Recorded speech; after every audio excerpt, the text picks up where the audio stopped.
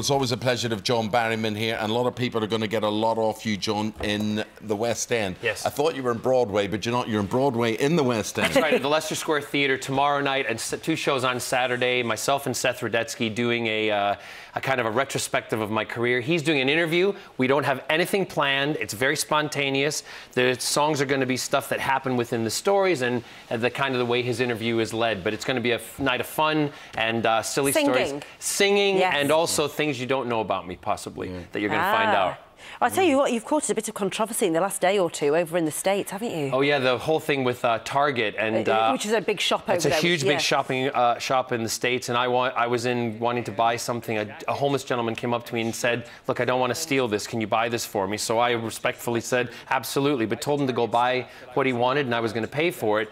And they told me on the way out of the store in a nutshell that giving him a gift card, I wasn't allowed to do that for those kind of people. Oh, and I completely... They didn't want the homeless guy coming in to use it, Well, they didn't want me buying anything for the homeless guy, and so I went off on them, went on social media, shamed them, and I was absolute. They did a response, but it was a corporate response, and I think possibly they should be doing something like donating to one of the major homeless charities in the area or across the United States. But I was really angry and really upset that someone in a store was trying to tell me how I could spend my money and who I could spend it on. But it's a great way to use your celebrityhood as well, isn't it? That's the best way to use the celebrity, is to do good for other people. Yeah, sounds good. I have to say, John, absolutely thrilled for the success that you have had.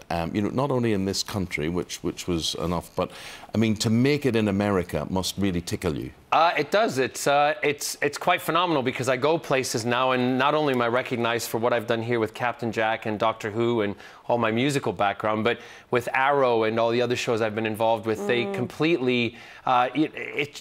It's a thrill. It really is. It's a thrill and amazing. And the fact that, you know, I get to play a villain, I'm, you know, an evil father, but also one of the main characters in the DC world, and kind of become iconic in that sense. It's incredible. It's incredible. Great. I know you're a fan of the show. No, it's brilliant. I've often heard people saying what a cult you are, so it's absolutely brilliant, you know, to get that recognition.